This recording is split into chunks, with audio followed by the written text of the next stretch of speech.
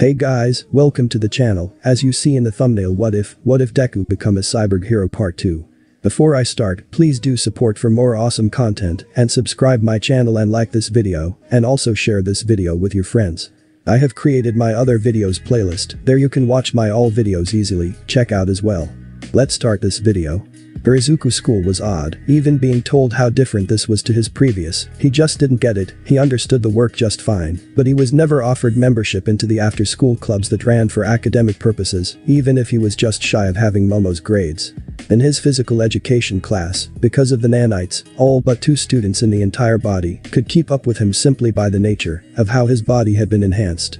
But he was never asked to play on any of the school sports teams. In the home economics, as he found out, was geared more towards the boys and girls who were going to marry off as trophy spouses. He had an aptitude for stitching, cleaning, and cooking, so he was the highest grade in that class. Yet he never got asked to join any of their so-called stay-at-home wives groups. He was an oddity, and he had figured it had to do with how little others knew about him, came from no known family, not wealthy or even moderately rich. He had no apparent connections to government bodies, and the closest thing to interesting was that his father worked overseas. Until the others found out that he just worked on an oil rig, which paid enough to send home that his mother and himself lived comfortably with her working part-time. He knew about the divorce. He had asked his mother about where his father had been some time ago to learn more of his history. He had worried he had been the cause of it, but Inko had consoled him and swore that it had nothing to do with anything he had done, nor had it been because he was quirkless. His father just liked it more out of Japan, and they had been separated for so many years, it was just an amicable departure for the both of them. Hell, even the other students weren't aware he was quirkless, they simply assumed he had some metal body mutation quirk. But somehow no one really was interested in him. So on lunch he took his usual place at a table, waiting for Momo to join him. Maybe that's it, they're too intimidated by Momo to do anything. But that thought didn't really make sense, so he shoved it to the back of his mind. When she sat down he greeted her, without noticing the change. Good afternoon, Momo. Hello, Izuku, how is your day going? She politely responded. It's alright, same boring classes, same boring, Izuku trailed off, noticing that other students in the room were staring at them.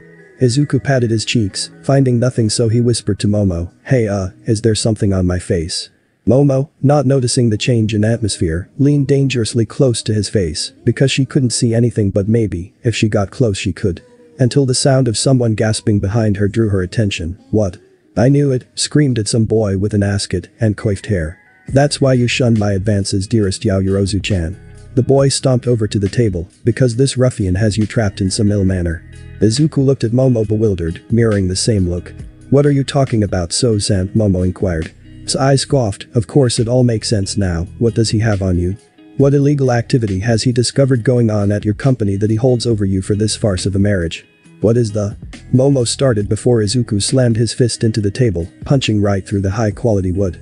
How? He snarled, fucking dare you. Izuku stood up, grabbed Sais by his collar with his non-metallic hand, and lifted him off the ground.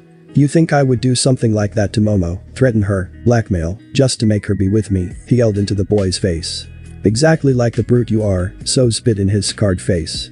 Just like the lower class, to resort to violence when they are confronted with their betters. Momo stood up and tried to defuse the situation, but what Izuku said next stunned her. Momo is the most amazing, most talented, most intelligent, most beautiful girl I have ever met. She saved my life. I love her. Izuku snarled, so don't you ever think I would do anything to hurt her? Every moment she chooses to spend with me is a blessing. Izuku dropped the boy to the floor as the teachers came in. You tried to hit my mom because she rejected you, so here is your one and only warning, come near her again with that attitude and they'll be pulling your corpse out of the dumpster. Mr. Midoriya, said the teacher. How could you start a fight, especially in the lunchroom? Come with me to the principal's office. As the woman turned her back and Izuku made to follow, Momo screamed. Sais apparently didn't take being rejected by a rival well either, and used his quirk, weapon, which allowed him to pull any weapon out of his palm, this time choosing a sword which he swung wide into Izuku's body. This blade will be your death, worm. Sais cackled, he knew that Izuku's left arm would be too hard to cut through, but his non-machine arm, that was just flesh, or so he thought. The blade dug into his flesh, and Izuku's blood hit the floor, but something happened. The sleeve had been cut wide enough that others could see. Izuku's arm had turned black, the same type of metal as his body, with the sword the depth of the blade in his arm, but it stopped there. Izuku growled and flexed his right arm, which snapped the blade off before he spun, and delivered a punch that sent Sais flying across the room. Everyone in the room watched in fear as Izuku yanked the remaining metal from his arm, and the cut sealed with more of the black metal, leaving a distinct line on the outside of his bicep where the metal clashed, spider webbing into his skin. The teacher shook herself from her stupor, Izuku nurse's office, and the boy left, no one stopping Momo, who chased after him. Someone checked So-san, and then took him to the nurse's office as well. As she pulled out her phone to call the principals and inform him and her of how the situation had changed. The principals, who had a rather interesting quirk, dual body, which split them at the age of 4 into 2 bodies, 1 boy and 1 girl, but they shared a single mind, which allowed them to learn at twice the capacity. It allowed them to act as a single unit, which made administrative work incredibly simple. But today the situation was pure headache-inducing. They would rather be doing anything, even being audited, would be less annoying now. The pro hero Edshot, flanked by 2 officers, were standing in the spacious office. Inko and Nashi were sitting with their children on one of the large couches, while Soz and his mother were sitting on the other. So let me get this straight, because I can always get it out of someone, Mr. Bai said. This is Nari followed up. You, pointing her manicured nail at Izuku, started the physical altercation because, and I quote, Sais was bad-mouthing Momo. Then you proceeded to threaten So-san. Izuku nodded in agreement at the way the information was presented. Then you, Mr. Bai pointed his expensive pen at So-san. Continue to antagonize a person threatening you with physical violence. At which point Midoriya-san, again, and I quote from another student, gave like the most totally hot confession I'd ever seen in my literal life. Before Ms. Toric attempted to neutralize the situation by removing Midoriya-san. This is Nari finished, before you screamed, this blade will be your death, and proceeded to attack Midoriya-san with a katana. Striking him, leaving a small pool of blood on the cafeteria floor, at which point he struck you and sent you careening across the room. She sighed and put her ringed hand on the desk. Does any of that sound inaccurate? No party denied what was presented. Soz's mother spoke up first. So what are you going to do to the boy who almost killed my son? Your son, Izuku, only punched your kid. That little miscreant swung a sword at mine. Inko stood up infuriated, which didn't really do much to make her look taller. And your son is perfectly fine. She pointed to the green-haired boy who was sitting quietly in his seat, his arm long ago healed by itself. Well, my son is sitting like this. The mother pulled her son into her, his face and nose bandaged up and swollen. Nashi stood up. There was no way of knowing if Izuku would have been fine from an attack like that, defending her and her daughter's friend. Sir and madam, it is completely unreasonable to judge an action by its outcome rather than the intended outcome. This boy, she waved her hand at Soz, swung that sword clearly with the intent to do considerable damage, regardless of Izuku's quirk, acting in a way to protect him. Mr. and Mrs. Benari, who had split their names to not make it obvious they had married themselves, shared a look. That seems like a reasonable position to hold. Edshot, the two said in unison at the pro hero, what seems to be your impression of the situation? The quiet pro hero looked over the situation. Seems like one person was giving a warning while the other was attacking. What I want to know is what provoked him, pointing at Soz. To confront him, pointing to Izuku. So Beansprout, the ninja addressed the quiet boy, what did you do differently today that could cause such a disturbance? Izuku sat quietly, choosing to think over his day, all the while muttering to himself, my training isn't known to anyone outside Mom, the Yaoyorozu, and their employees, unknowingly announcing that he was training in the room. We snuggled on the car ride up, he continued his thinking out loud, Momo blushing furiously at how the boy could say something like that and not notice, while both Inko and Nashi were smirking. Classes were boring as always, making the principals frown at his lack of interest in the school's teaching. I waited for Momo at lunch like I always do, then So-san came over, and then everything that the principal said happened. Izuku looked up, no sorry, I don't see me doing anything different than I normally do. Not realizing he had been speaking aloud the entire time. Momo gasped, oh god, that was it. Everyone looked at the young beauty. Edshot asked, what was it? Momo wrung her hands, he called me Momo in front of everyone. That's it? The ninja hero inquired. He said your name, and a fight started. The number 4 hero looked at the dumbstruck boy, you picked a fight because he said her name? The hell is wrong with you? He doesn't deserve to have her, she should be mine to size granted. Before he passed out, a thin red strand pulled itself from his neck. Yeah, not dealing with that. So I seem a little lost, and apparently nobody else is, so mind filling me in here? The hero asked the principals, and the principal explained that because of how prestigious the school is, most of the students are from wealthy, older, well-connected families. As a result, many are in marriage contracts with other students or those outside the walls. So relationships form as a sort of business deal. Edshot raising his eyebrow at the absurdity of what he was being told. Had it not come from a figure of authority, he would be laughing in the person's face, despite his normally stoic attitude. So because Midoriya-sen calls Yaoyorozu-sen by her given name, what took her off the market? Deadshot said with obvious confusion in his tone. Sort of, Nashi said, it more showed these two are connected in a more familiar manner than they are with others, so until the details of their relationship are known, it is seen as taboo to pursue either one. Deadshot tossed up his hands, okay, look, I'm a hero, I don't do this type of thing, so I'm offering two options. I can arrest them both for using their quirks on each other, let the courts handle this, seeing that no one was happy about that option, or you, he said pointing to the principals. Just keep them away from each other for the rest of the school year, it's 10 months, and then they'll go off to high school, and hopefully they won't cross paths again. Because of all of this, he said, waving his hands around the room, is not something I'm equipped to deal with, Endeavor would have been better suited to coming up with a solution. Since he fits into your world, but I don't, so those are the options. Well, Midoriya-san got a perfect score on the UA mock exam, so an arrest would mess up his chances of getting in, Mr. Bai said, making So smirk. Him thinking he should take the first option just to screw over the green-haired boy. However, Mrs. Nari ruined any thought of that happening, but with what was said, So-san would be facing attempted murder charges, and with so many witnesses, it would take a miracle for him not to be convicted, guaranteeing it ruins his life. Mrs. Sai spoke up, my boy cannot go to prison with common criminals. We'll take the second option. The rich mother looked to her son, just ignore these two, they are not worth your time, she turned back to the other occupants of the room. If business is concluded, we will take out leave. The Shosi will be back after he receives treatment for his injuries. But no one stopped her and her son, they departed. The officers leaving as they realized they weren't going to be arresting anyone, Deadshot remained behind, so perfect score on the mock exam huh? Izuku stuttered in acknowledgement to the hero, yes sir. Strong, tough, smart, seems like he has a good head on his shoulders, Deadshot sized up the boy, a little short, but hey, we can stand with the giants all the same, I hope this is the last time you get into trouble, I'd like to see you at the sports festival next year. I think you'll make a great hero by then, if you keep defending pretty young girls' honor like that. He reached into his pocket and dropped a smoke bomb, have fun. Izuku and Momo were scared of the teasing they got from a pro, and they both knew it would only get worse once the two of them got home. But they had classes to get to, so Izuku grabbed Momo's hand, and they ran out of the principal's office together. Both parents are smiling devilishly at how the game has been progressing. For Izuku, the following months were stressful. Every single morning was testing his limits. When Dr. Hijimshikina heard that his body would react to external threats on instinct, the training shifted from mostly Izuku stressing his body in new ways to actual combat. As a result, Izuku could for a fraction of a second boost his non-metallic parts to the same strength and durability as his full metal parts. But anything longer than that they would return under his skin, and he almost lost an arm when a refrigerator was launched at him and he caught it with his flesh. After hearing that Inko made a point to sit in with Dr. Hijimshikina for Izuku's training, and she expressly forbade him from live fire tests on her son, but access to high-quality equipment meant Izuku was getting faster and stronger at an impressive rate.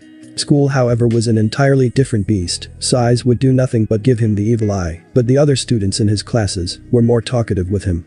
Hishina-san, why is everyone suddenly wanting to be my friend? Is it because I punched So-san? Izuku asked his baking partner, who was really just on her phone. The home ec students didn't care about trying in the class, they would all just hire chefs and staff for their homes instead of doing it themselves, so Izuku really was the only one trying in the class. The SSH, no way, like, we don't care that you punched that stuck-up loser. Hishina said as she flipped her hair. But like you and Yaoyorozu-chan, now we know what you are, so it's fine to talk to you. Izuku paused in his stirring, I'm sorry what? The teen rolled her eyes at the green-haired cyborg, ugh, it's like, we knew you two were something, but no one was gonna step in that, totes not cool at all. But now that everyone knows you two are dating, it's like, you know, safe to be seen talking to you. She explained as her fingers flew across the screen of the phone. Izuku had never actually seen her quirk, but he suspected it was some sort of super speed that was only in her hands at the way she typed. So, I'm one of the cool kids now. Izuku stammered, causing Hishina to laugh. Sorry, you, cool, no way short stuff, she giggled. But you're one of us now, a trophy spouse.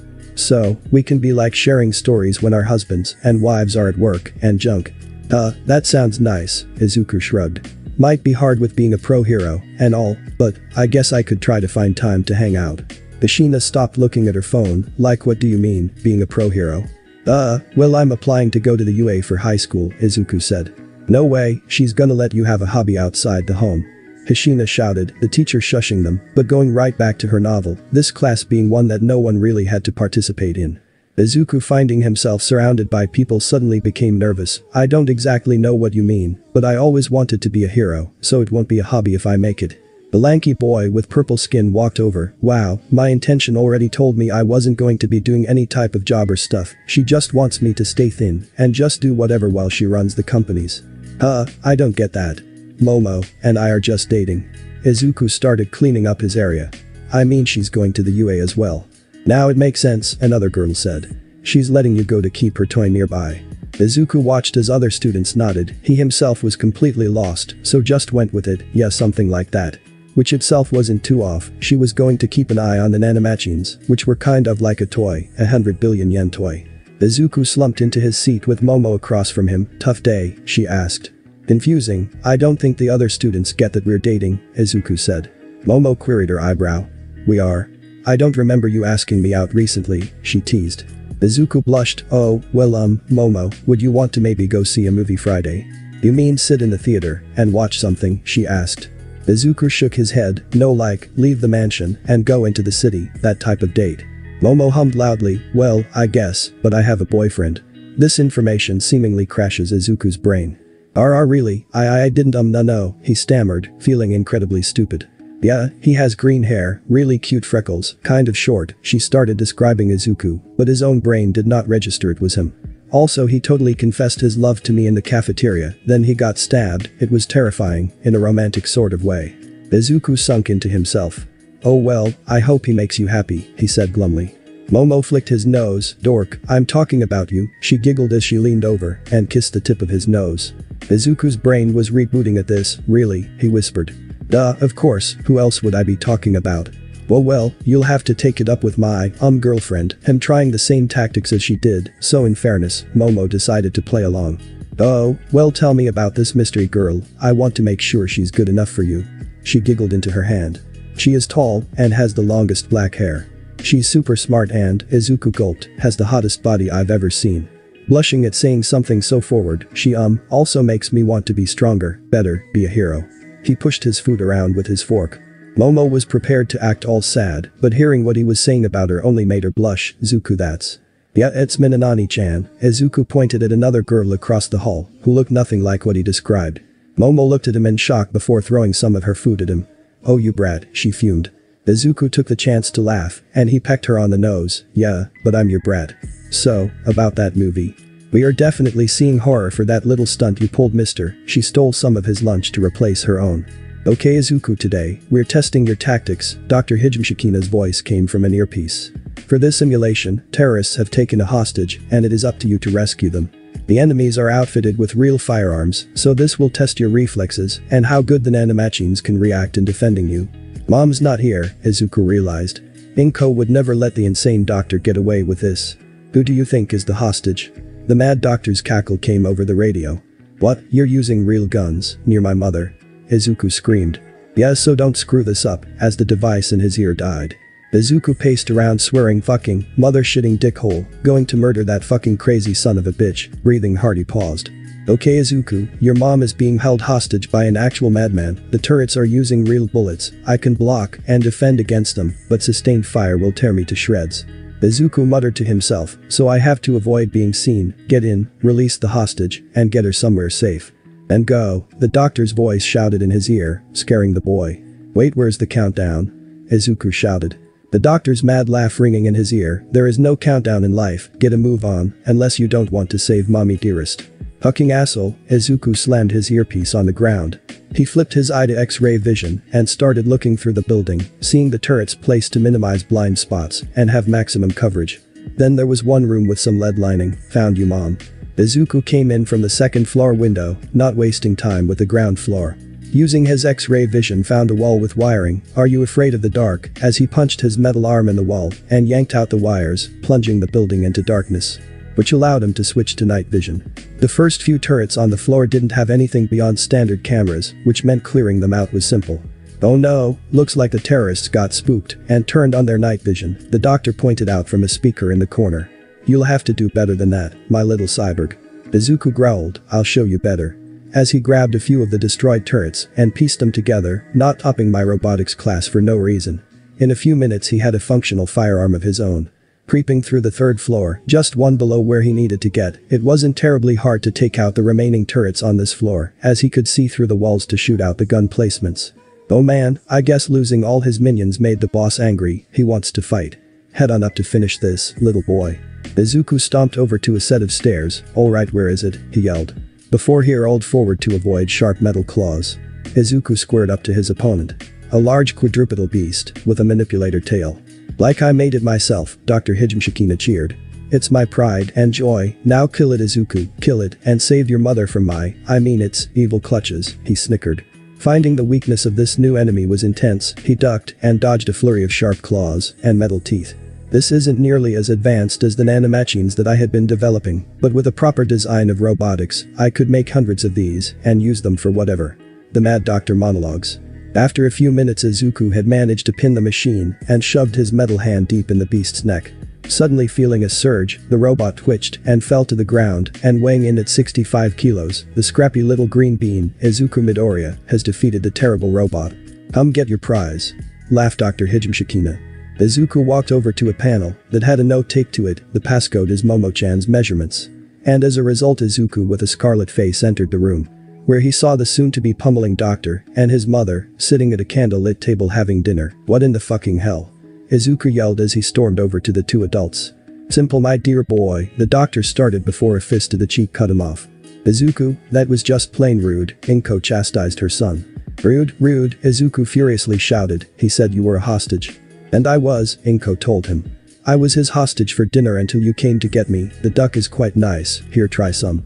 As she raised a fork laden with food to her son. Izuku's anger made it impossible for him to form words, so he stomped out of the room instead, sputtering half-formed sentences and thoughts. The doctor picked up his chair and sat back down on it. See, told you, proper motivation and not a scratch on him. Which means you owe me a date. He grinned at the woman. Damn it, Inko sighed. It was hard to want her son to get hurt just to prove the madman wrong, but his training was paying off in spades. Fine, we go to a movie, then dinner, finishing with a stroll in the park. If it's good you get a kiss and a thank you. Go karting, dance club, and when it's great, I get a beach and we go out to a bar next week, the doctor countered. Inko chortled, dancing, at a respectable restaurant, we hit the arcade, and if it's amazing, maybe a handyman in the park, final offer, take it or leave it. Deal, now I just need to make a few phone calls, the madman clacked his heels as he walked out. Yeah, no, the kid's going to tear those hunk of junk power loader is going to have the kids test against. The SH of course I'm serious, the LQ84I was nothing to him, and that thing was supposed to be able to take out any pro, not in the top 30. He said into the phone, as he inspected the robot.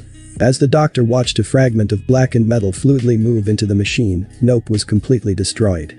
Let's scrap the prototype for now, and focus on what this kid can do. He smirked as the machine's glassy red eye lit up again. Dr. Hijimshikina closed his flip phone, and looked into the camera. Well, let's see what you can do now. And finally, after months of grueling training, where Izuku was being constantly pushed to new limits, to greater heights, and most importantly, more embarrassing situations. It was finally here, the UA entrance exam. Now Izuku, make sure you have a filling breakfast, but no fats or grease, don't want an upset stomach, Nashi instructed him as one of the maids brought out some grapefruit and oatmeal. Yes, Mrs. Yaoi Oroao. Izuku rubbed his head where she struck him. Waving her newspaper at the boy, what have I told you to call me? Sorry Mama Nashi, Izuku mumbled. Smiling at the green-haired child, good, now we'll have Shinji drop you off at the gate, and you just call, and he'll come right up to get you, as she sat down with her husband to eat her own breakfast. And what if Izuku started to ask before being cut off? No, none of that. I've seen the reports Dr. Hijimshikina has sent us. In terms of combat capabilities, you are well above most of the average pro heroes, Ringo said as he sipped his morning tea, and that you are a bright young lad. I have no concern as to the outcome of the written portion of the exam. But what? Izuku nervously tried to ask. Sweetie, it's not going to happen, Inko said as she entered the room. You have put your heart and soul into being a hero, we all believe in you. Momo walked into the dining hall yawning, yeah, so just go and get this over with and we can celebrate later tonight. That sounds fun Momo, Izuku admitted. Nashi clapped her hands, good, I'll make sure the condoms are well stocked in both of your bedrooms. Momo's face turned bright red at the offer, Mom. We aren't doing that yet. Yet she says, it's always a yet. Inko lamented, do our children ever think about our needs? We could have grandbabies now, if they only got to it, faking a whale. Where did we go so wrong? Stop it, you're being weird, and all the maids are laughing at us," Izuku whined as he looked around the room and noticed the staff weren't even trying to hide their amusement anymore. Ringo looked over the edge of his morning paper and noticed Izuku squirm in his seat. Maybe. You get first place today, and I'll consider that my baby girl should spend some alone time with her boyfriend. I'll even unlock the pay-per-view channels, the good stuff this time. Not that softcore stuff you two were watching. Dad, no, I keep telling you it was Mom who turned that on, Momo chastised her father as she was also served a hearty breakfast. Snorting to himself, I know your mother's taste, she wouldn't even bother to remember those channels with what she likes to see. Both children blushing and trying not to make eye contact as the parents become more open with them about their kinks. Though speaking of taste, how goes things with the mad doctor? Nashi asked her friend. Inko shrugged while she buttered a muffin. He's fun for a while, but I don't think he can really keep up with me. Sipping her tea, Nashi nodded, shame, so hard to find a good man these days. Momo is so lucky to have found Izuku, now if we can just find a nice stud for you Inko, then before Izuku slammed his head into the table. Please, for the love of something, do not talk about my mother's sex life in front of me, Izuku begged. Inko nudged her son, well, find mommy a nice strapping man, and then I can. Yes, fine, I will, I'll make sure that at some point I get you laid. Izuku shouted quickly as he scarfed down his breakfast and left the room to prepare for the exam. Thinking to himself as he went, what the fuck is my life even at this point? Were we too hard on him? Ringo asked the maid who refilled his cup. Shaking her head, no sir, you and the misuses were quite humorous. I do think however that since your daughter is still here and pretending to not hear any of this means you may need to put in a bit more effort next time, but that is just my opinion. Ringo looked at his daughter's red face as she slightly shook in her seat in anticipation for whatever scheme the adults came up with, and I think that is a mighty correct opinion. I will definitely take it under advisement. Momo, staying quiet as she quickly ate her large breakfast, thought to herself, it's just me and him, everyone else has been corrupted.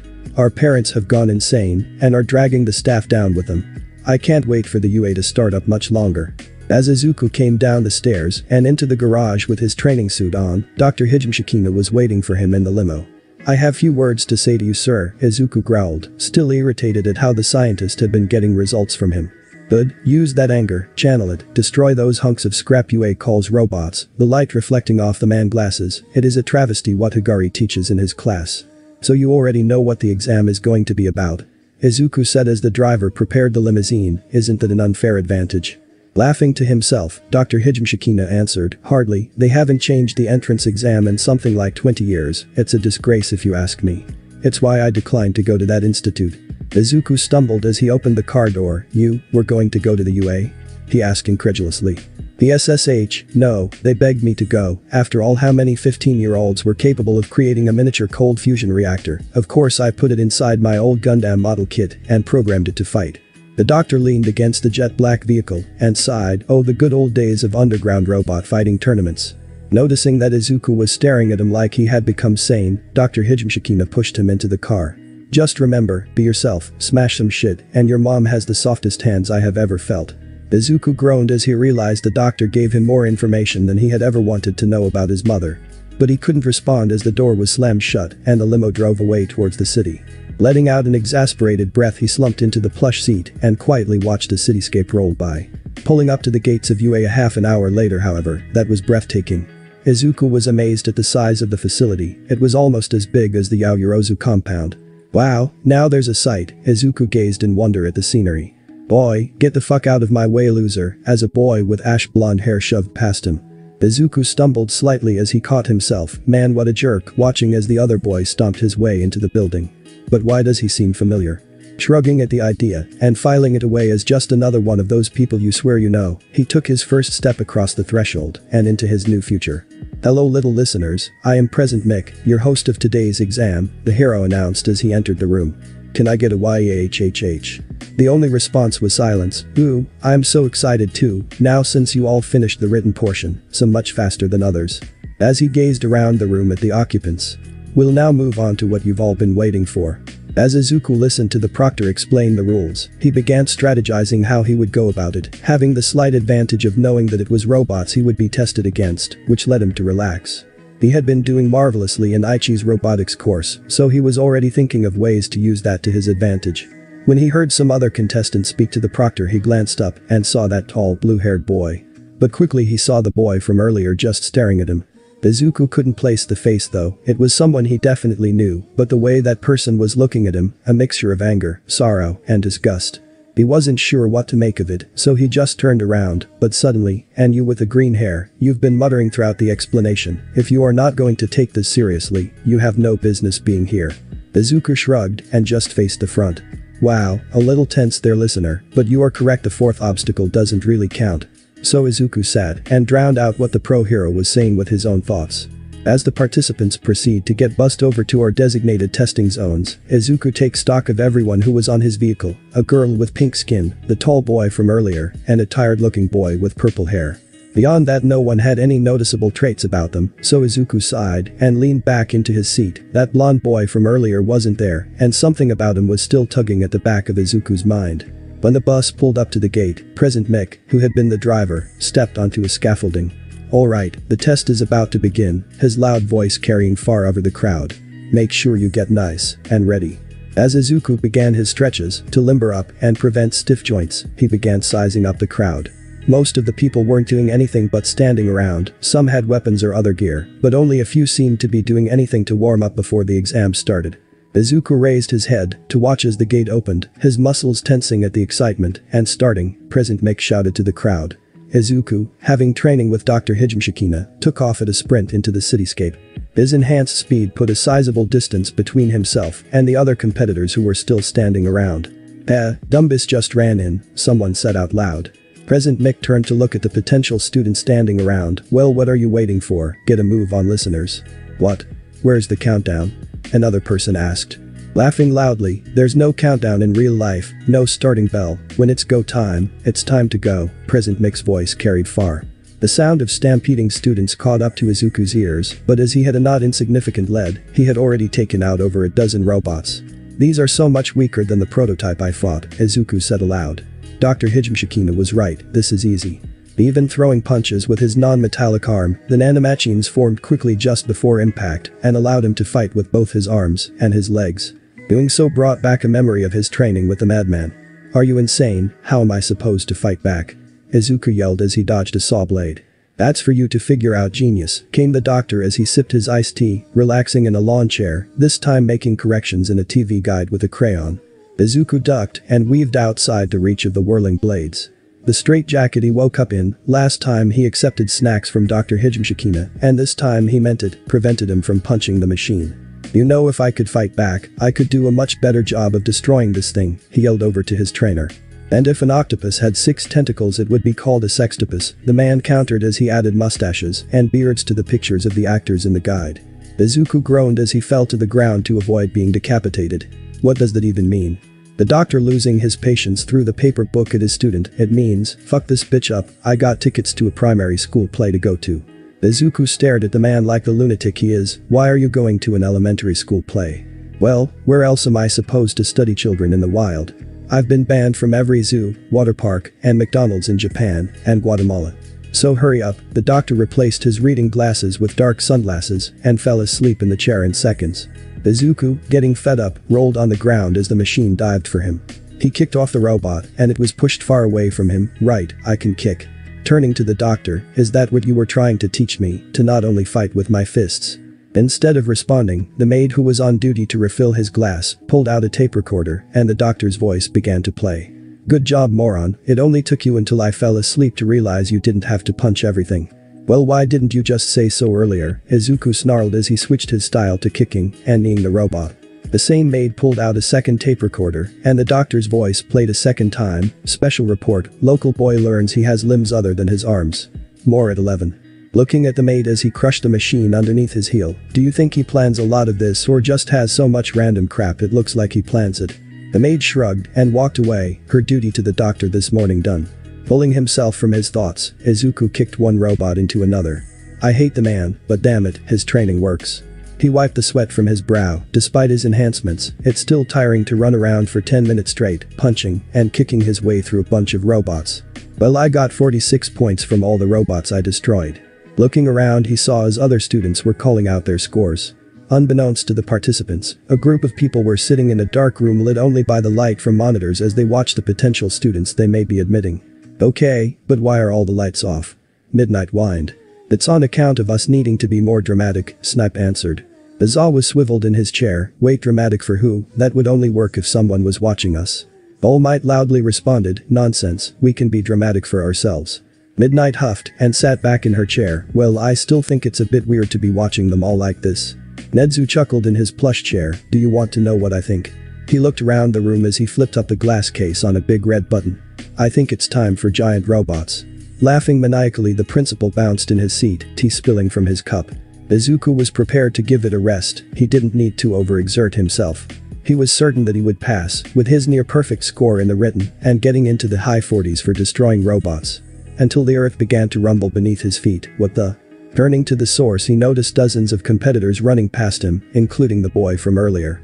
Because a robot larger than the apartment complex he lived in crashed down the street, taking out buildings with its eyes alone. Shrugging to himself, he accepted that there wasn't much left to do for this exam, other than to leave, and maybe pick up a few extra points on his way out, when he heard a soft mewling. Please, someone help, a soft voice from behind him. Swiveling and adjusting his vision to thermal, he looked through the dust kicked up by the destroyed building. A girl was lying on the ground, pinned by a large slab of concrete. Anyone, she coughed in some of the air, please, help me. The girl looked up at the sound of the gigantic machine as it moved down the street towards her. Uraraka screamed as the giant robotic hand lowered itself towards her, seemingly intent on crushing her. Suddenly she felt the pressure of the debris lift off of her body. Looking at a boy who was picking up the rubble with ease. Your ankle is broken, Izuku said, his eye lit up as he used the X-ray function to see her bones. You won't be able to walk like that. He stared down at the girl. Uraraka let out a shriek as the robot hand kept moving towards them. Look out, she cried out to the boy. Izuku hefted the slab of concrete to the side and turned to face the machine, bracing himself to catch. When the zero-pointer's fist reached Izuku's, the Nanomachines activated and his fingers dug into the metal. Spinning on his heel, Izuku swung the machine and with a loud shout hurled it across the arena. The large machine landed on a building which collapsed under the combined force of the impact and its weight. As at that size, thousands of tons of metal came down at once, creating a resounding impact that could be heard across the city. Uraraka gazed at her savior, a whisper of amazement gracing her lips. Wow. But before she could thank the boy, President Mick announced that the contest was over. In the control room, the proctors were stunned. All Might. Midnight turned to the gaunt man. Could you have done that? Shrugging to himself, the number one hero looked around the room. Probably, but to think someone that young also contains such strength. Where's the boy's file? Izawa pushed a few buttons on the keyboard in front of him. Izuku Midoriya, quirk. The teacher's pause made everyone look at him in anticipation. Well, Kansas growled. What's his quirk? He's quirkless, Izawa said. Pardon my vernacular, but that's a bigger load of bullshit than a dairy farm, Snipe said. Izawa pushed against a desk to allow others to come up to it. See for yourself, either no physician or school administration documented his quirk, or this kid is up to something. As the other teachers each looked at the file on the green-haired boy, Nedzu sat in his chair and chuckled. So that's your game. The varmint in a suit faced his employees. So how do all of you feel about this year's crop of potential students? Outstanding, All Might grinned. Down in the city, Izuku was carrying Uraraka towards the exit gate. Thank you, the rosy-cheeked girl quietly said. That was amazing. Izuku shrugged as he carried her. Went a lot better than the last time I tried to save a cute girl. Uraraka blushed furiously in his arms. Cutie thinks I'm cute, she muttered. The small elderly woman approached as she handed out candy to people. Oh, and what's the injury here? Izuku looked at the nurse. Fractures to the calcaneus and talus. Oh, that's a very precise assumption, Recovery Girl laughed. Sometimes a student tries to play doctor. Not an assumption when I can see the bones. Izuku laid the girl on the ground. X-ray vision. Pointing to his mechanical eye. Recovery Girl looked at the intricate machinery. Well, that is impressive. Do you have any injuries to yourself? She asked after kissing Uraraka, who was able to stand on shaky legs. Nothing that wasn't already healed, Izuku waved to Uraraka. Good luck, broken foot girl. As he pulled out his cell phone and called for a pickup. When Izuku got back, he was pulled into a hug by Momo and was made to regale the Yaoyorozu and his mother about his time in the test. Later, during the last scheduled test and review by the scientists to assess his physicality before heading off to UA. As no one doubted his acceptance into the prestigious academy, Dr. Hijimshikina asked for his impression of the various machines they were tested against, which only disappointed the madman at how tame Izuku thought it was. Based on that, you could have passed without the Nanomachines if that's how weak they were. So many weak points to exploit, too easy to bring equipment that would trivialize the contest, and it only shows how good you are at destroying scrap. The doctor ranted as he wandered around the laboratory as Izuku continued his set of sit-ups. But tell me more about when you threw the giant robot. He came over and began poking Izuku's stomach with a dropper to catch some of his sweat. Because based on the last numbers I have, you shouldn't have been able to throw something at that weight yet. Izuku paused on the up in his workout. Yet. You mean the Nanomachines will get me to that level all the time? Laughing as he dropped the boy's sweat onto a slide to examine it under a microscope. Of course, but right now your body is either too much flesh or not enough machine, he offered. Izuku sighed and remembered what my mother told you. As the two of them said the words at the same time. Training is one thing, but if you try to vivisect my son, that scalpel will find a new home somewhere very soft. Yes, I do remember the warning that voluptuous woman gave. The doctor waved off the boy as he analyzed the liquid. Seems like you are able to overclock the nanites if you are under extreme duress. Izuku returned to his sit-ups. Well, I wasn't really afraid or anything, but he thought about the day's events. You'd. I think I just really wanted to save the girl, Izuku concluded. Chuckling to himself, the doctor incinerated the boy's sweat. Yes, you seem to be making a habit of that, aren't you? But sorry, you didn't get a cool upgrade this time. Well, I didn't get completely fucked up like last time though, did I? Izuku relented. That is also true, maybe later on in the year, there's still time. Dr. Hijimshikino offered his encouragement. Oh haha, I'm sure I'm going to go out of my way to get torn limb from limb this year. Would make you really happy, wouldn't it? Izuku stuck his tongue out at the man as he got up and went to grab a towel to wipe himself down, finding none, or his shirt. Already understanding what was going to happen next. Doctor, what day is it? Why is it embarrassing Izuku before he starts at a new school, and we don't see him as often these days? The man leaned on his desk, smirking. All the maids are right outside, aren't they? Izuku slumped his shoulders.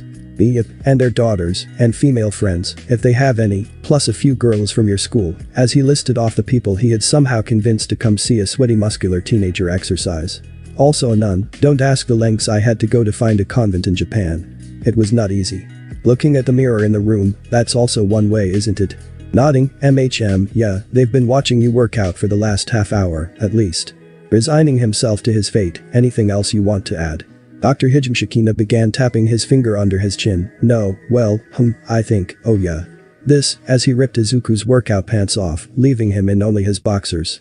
I replaced them with easy-to-disguise tearaway pants, of my own design. Izuku could almost hear the squealing on the other side of the glass. You know, one day, I'm going to get you back for all of this. Shame you can't do it now, what with everything I've done to you allowed under the contract with the Yaoyorozu we both signed. As the man pushed Izuku towards the door, so you might want to hurry up on that revenge, before I can snag myself some diplomatic immunity. I'll probably need that in the coming months or years. Placing his hand on the boy's shoulder, now it's 100 yards across the lawn to the manor. As a parting gift I will tell you that all the outside doors and windows are shut and locked, except for the one on the east side, 4th floor. Dirt down. Best I'm going to get out of you, isn't it? Izuku raised an eyebrow at the man. Stretching his arms above his head, yeah, pretty much. The doctor pulled open the door, shoving the boy out of the gym and into the flashing lights of cameras and squealing hormonal mass of women. Izuku hauled his body as quickly as he could across the lawn, a run that when he got the machines would have taken him over 8 seconds to cross. After all the training, he was able to cut it down to just under 3. As he slid along the grass, he scanned the side of the mansion to see if the doctor was serious about which window. However, he failed to recognize where he was at as the jump cleanly put him into a frilly, princess-style bedroom. Oh god damn it, Izuku gasped out as he recognized where he was. Who's there? Momo shouted as she stormed out of the bathroom in only a towel, her wet hair falling down her back and shoulders. Izuku. Where are your clothes? I'm going to kill him, Izuku muttered, not taking his eyes off of his girlfriend. I swear, I'll do it. They'll never find his body. Momo looked at her now opened window and put 2 and 2 together. Let me guess, all the other doors are locked, and someone said this was the only way in. Izuku only nodded in response. We need to get out of this house. She turned and walked back into the bathroom, dropping the towel as she closed the door to allow her boyfriend a complete view of her backside. That's for saving that girl in the entrance exam. And that's why we, Izuku and myself, should move into an apartment. Momo concluded her presentation to their parents. The maids clapped just as they were instructed to. I don't know, Nashi pondered. What do you think about Inko? I'm just not sure, they're so young, now Ms. Midoriya responded. They give good reasons for why they should move out, but I would feel better if we could go and see those locations for ourselves. The other mother nodded. I agreed. It won't take long to do, so we can organize a day to check them out. turning to look at the two nervous teenagers. Okay kids, we're interested but not sold. Both teens in their excitement at beating their parents missed a nefarious gleam in the eyes of the more experienced women. Fucking how, Momo groaned as she and Izuku stood in the one-bedroom apartment. Izuku, weak at the knees, slumped to the floor. I don't know, everything was going to plan, we did so well at all the other locations, emphasized how much we liked stuff we didn't, so they wouldn't either, Izuku muttered. We got them to cross off 2 of the decoys, this only left here, and the last place, the green-haired child moaned as the movers brought the king-sized bed into the room. Their room. We gave them reasons to hate this place, but what went wrong? Momo asked as she flopped onto the bed, the one that they would be sharing.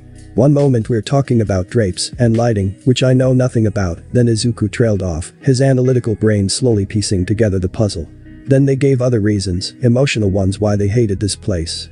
Momo sat up wide-eyed. You're right, they said it was too small, too far away, that we would be nothing but trouble, and they would have to worry about us.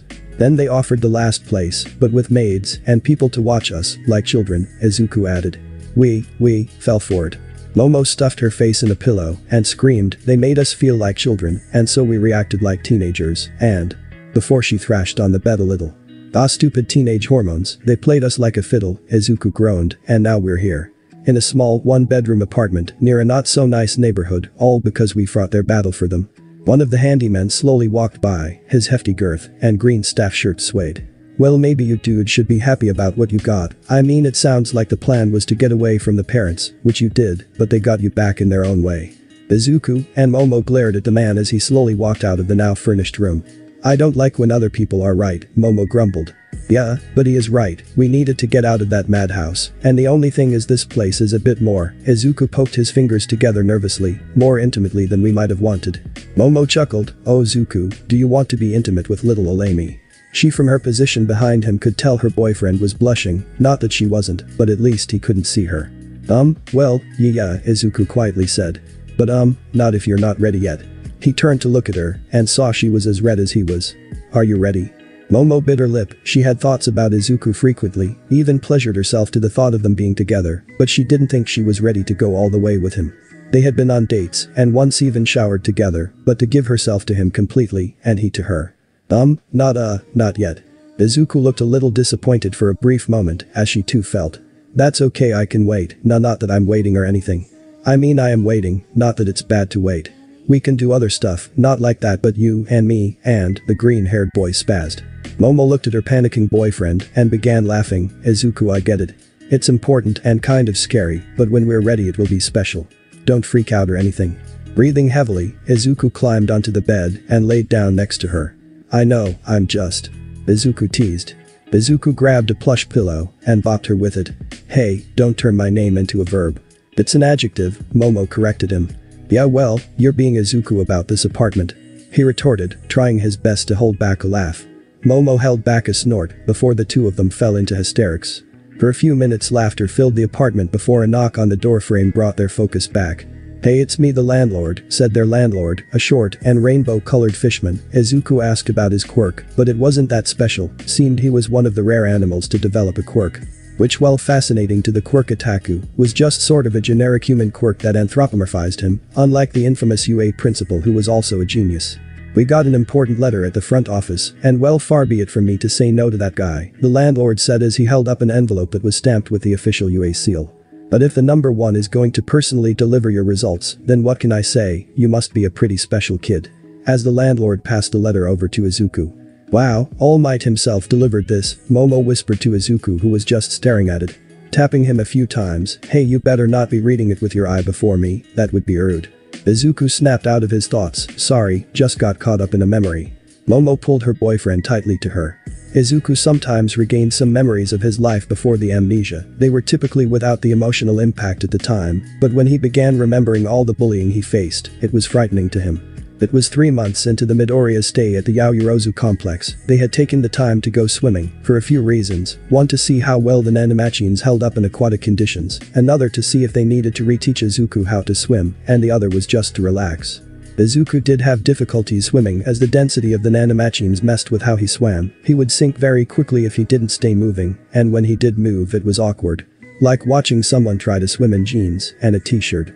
All in all, it was going fairly well until Izuku sank below the water and suddenly he began thrashing around, alerting everyone around the pool that something had gone wrong. When Izuku finally reached his head above the water, he was screaming in terror and begging for mercy. Momo had to create a net to drag him to shallower water so he could stand.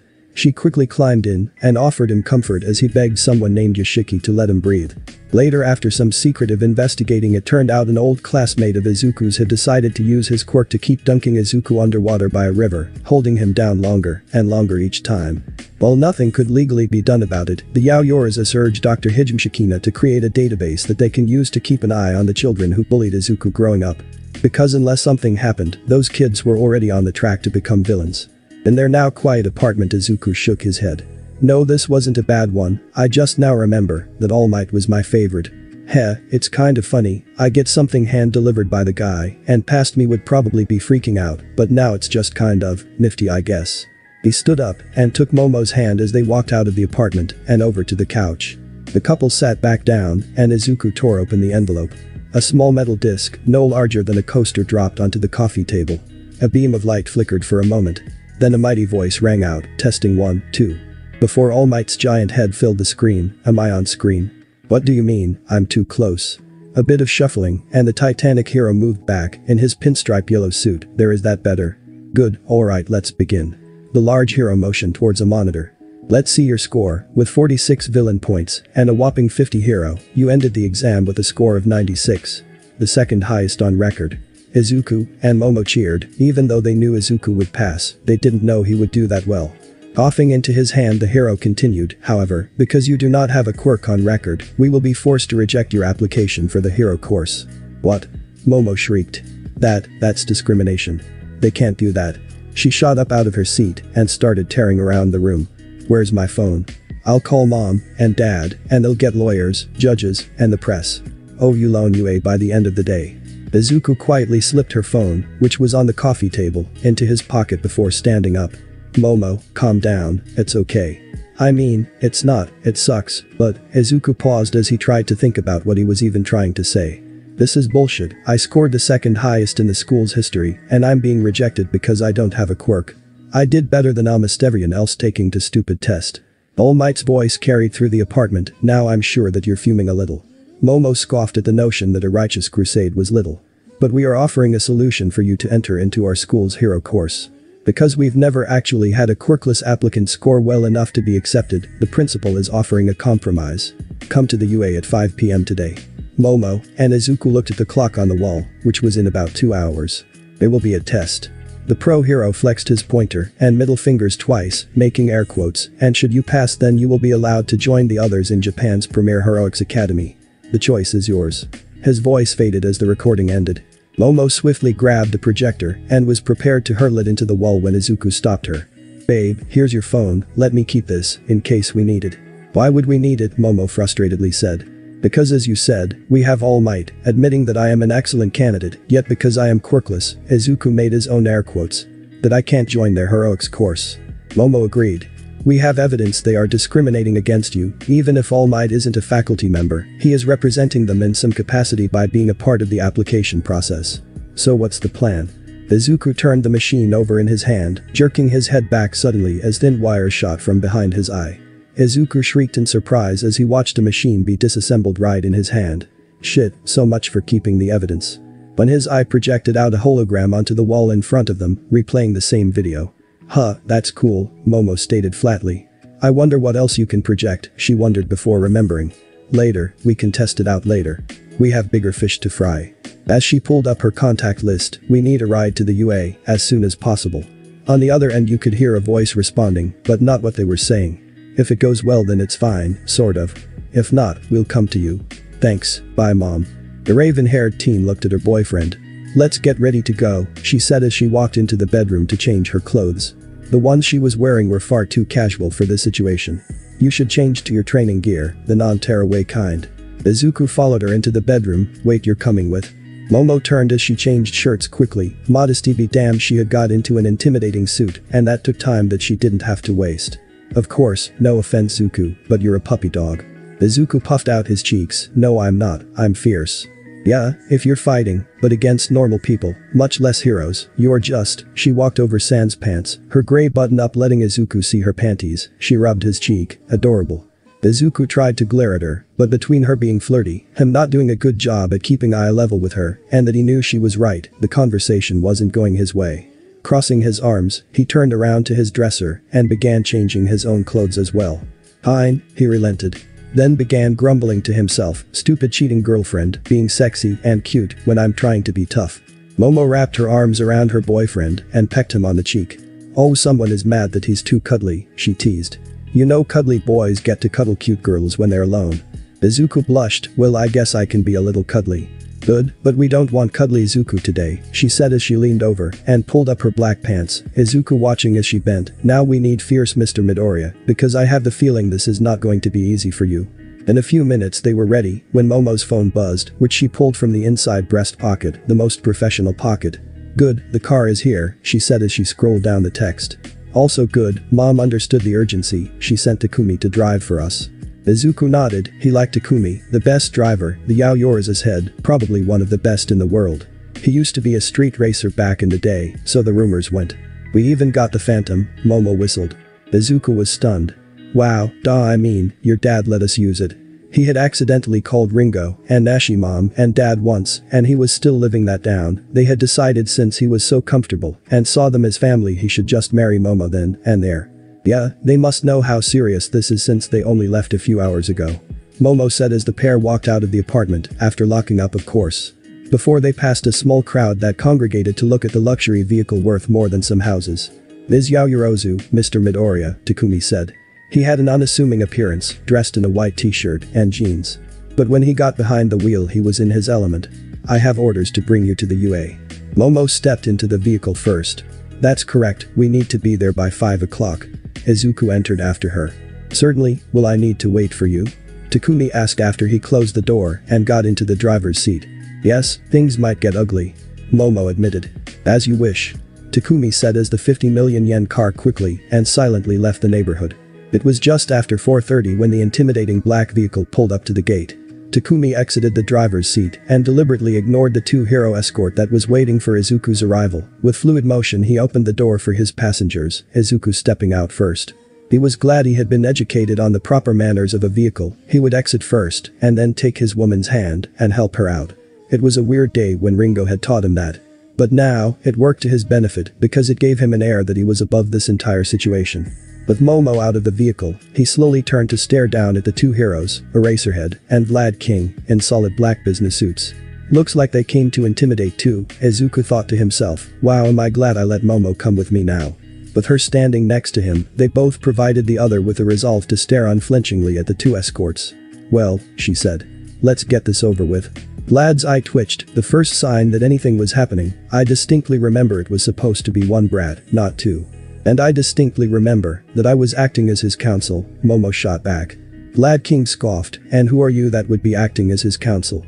Eraserhead looked at her, Momo Yaoyorozu. Momo looked at the other man, that is correct, I am Yaoyorozu. Vlad King grunted and turned his head away sharply, he knew the score. Yaoyorozu Industries is the leading manufacturer of hero support items in Japan and most of Asia, and not to give in to the princess, but it would do more harm than good to put UA against YI over something so small. Very well, it doesn't matter to me, as Awa numbly said. Follow us, do not deviate from this path, do not go anywhere you have not been directed to go, do not ask questions. Izuku nodded as he and his girlfriend followed the two heroes, one annoyed and the other tired. It seemed like a long walk before they reached a gymnasium where quite a few people were waiting. Interesting, Nedzu said. I'm certain the invitation was only for Mr. Midoriya and not his mouse dog bear man, trailed off. In this capacity, I will be acting as his counsel, Momo finished for him. Nedzu shook his head and tutted, such a shame that we have to start so many potential students off so adversely. But I guess this is also a unique situation. The principal walked over to the two teens. Well, if this gets over as quickly as possible, then it should be much easier to forget this entire incident, Momo fired back. The white animal in his suit nodded, quite, so let's get the business done so that we may move on to pleasure. Nedzu turned towards Izuku. Now I am sure you are more than a little miffed about finding out you did so well, second on the written, and first on the practical. But then being denied duty or, how you say, the principal paused as he tried to find the right words. Izuku, unfazed by the notion, spoke up.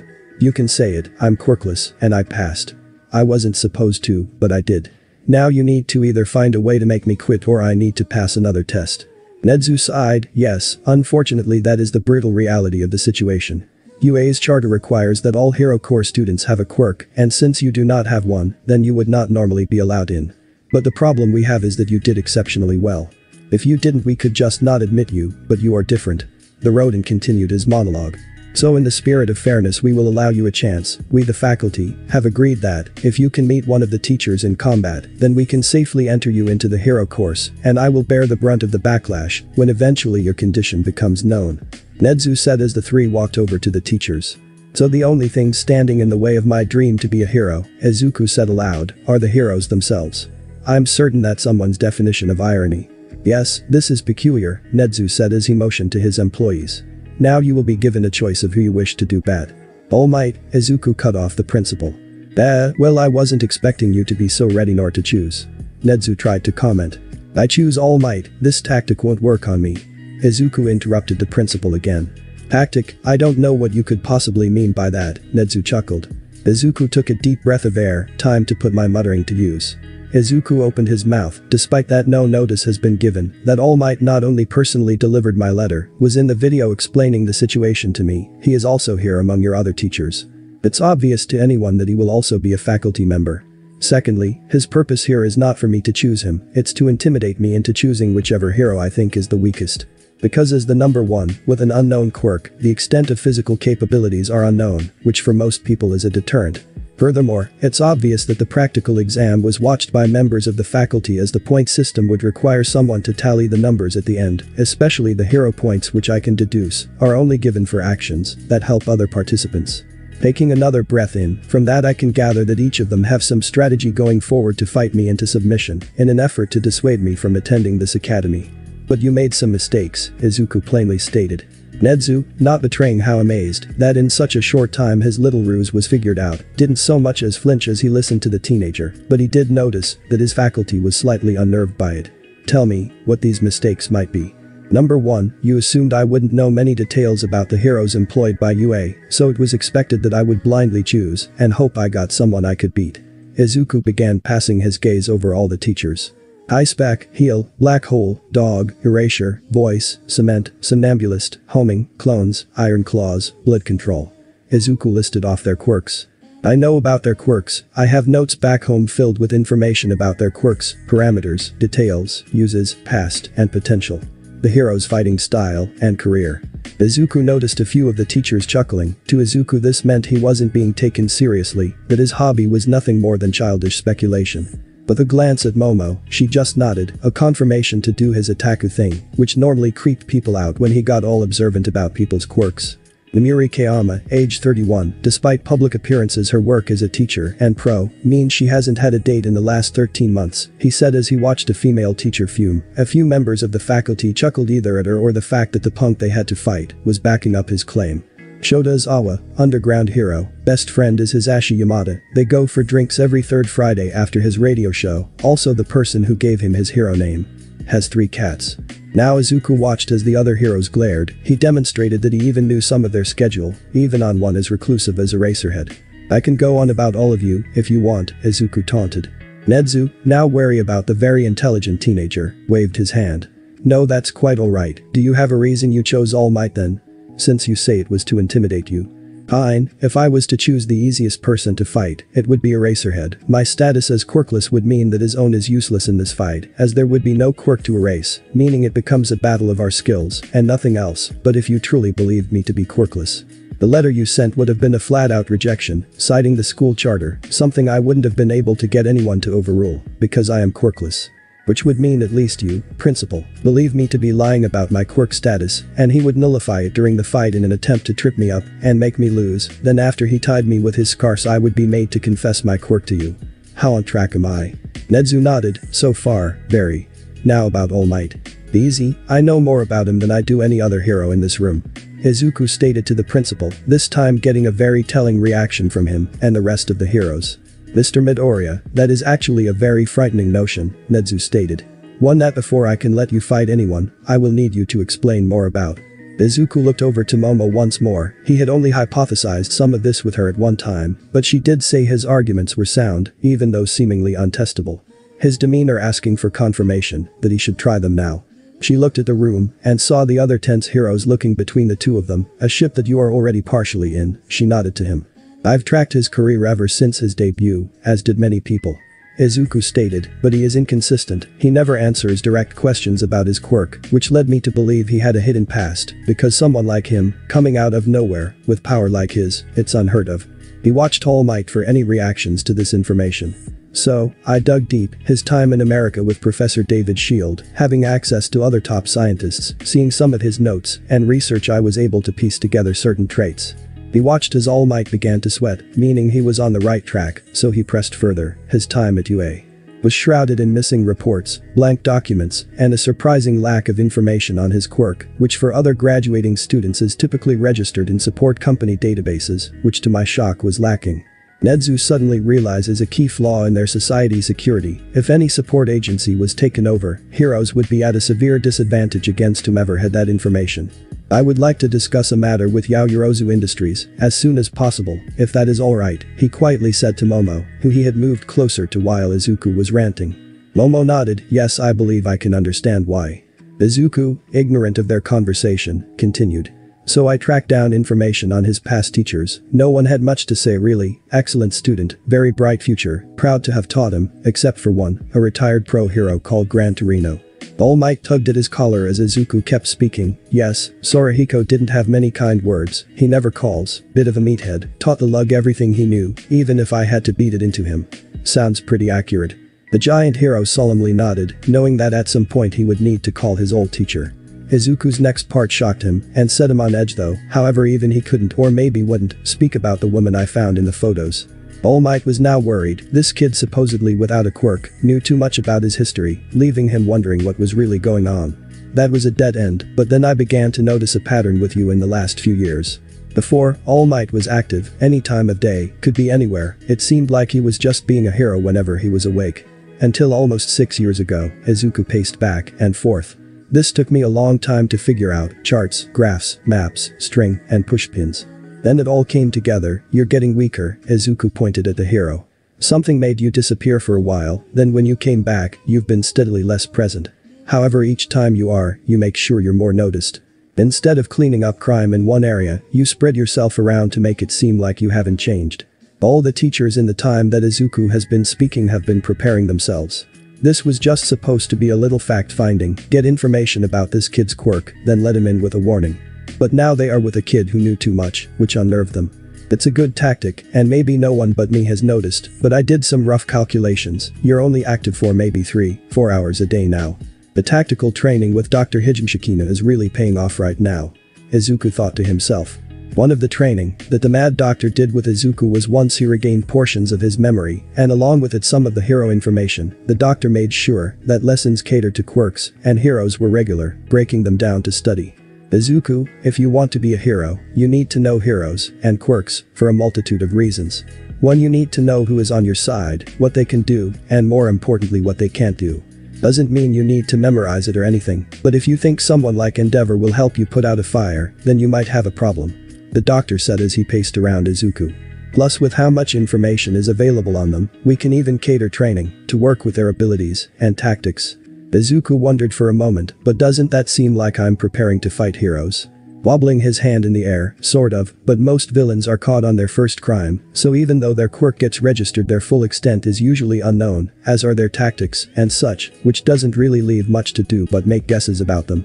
But heroes, hehe, the doctor turned to a monitor and turned it on before seeing hawks fly by on the screen. We get them in HD. So, for months Izuku's training revolved around actual pro tactics and abilities, which weirdly enough was profitable for not just him but the company and even the pros themselves. Izuku would get more proficient, the doctor would build machines that mimicked quirks for him to test against. Which led to the company being able to sell items that could be used by pros, even some commercial items. Lastly, if during the training they developed a very effective strategy or usage, then I would pass that information on to the hero or their agency, for a consulting fee of course, which Izuku would get a cut of, giving him a fair amount of spending cash. But back in real time, Izuku was coming to his conclusion. Looking over your career at the time, the only known villain that would come close to you in supposed power would have been Toxic Chainsaw, but that seems unlikely. So again, history is shrouded in mystery. Izuku slumped his shoulders, but I guess none of that's really true. He sniffled and rubbed his nose before beaming a smile at the pro. I was a huge fan of yours before the accident, and I guess, even though it's a bit different now, I just really want to meet you, even if it is for a fight. Before he fell into a fit of giggles. Sorry for getting you so worked up, All Might. Izuku wiped a tear from his eye. You're just, you, the number one, the hero I always looked up to, who made me believe I could be a hero. So, I don't know, in a messed up way this is like a dream come true. The tension in the room deflated slowly. Nezu looked at the young heiress when she quietly asked, so how much of that was actually right? Nezu slowly nodded, far more than it had any right to be. His thoughts however were wild. Even if we don't accept him into the hero course, I will find a way to keep him at this school. Izuku stretched himself. Anyway, is that satisfactory to you, principal? Am I allowed to fight, spar, with All Might now? Nezu shook his head. Yes, I believe that will be more than enough. This has been very enlightening for us all. All Might, if you will, the diminutive principal gestured to his newest employee. Now young man, I am going to offer you a chance to change. It can be anyone you want, doesn't have to be All Might. Thanks for watching this video.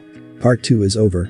If you really enjoy this video, like, subscribe, and comment down below, and turn on that bell notification. And also check out the playlist that I have created and enjoy.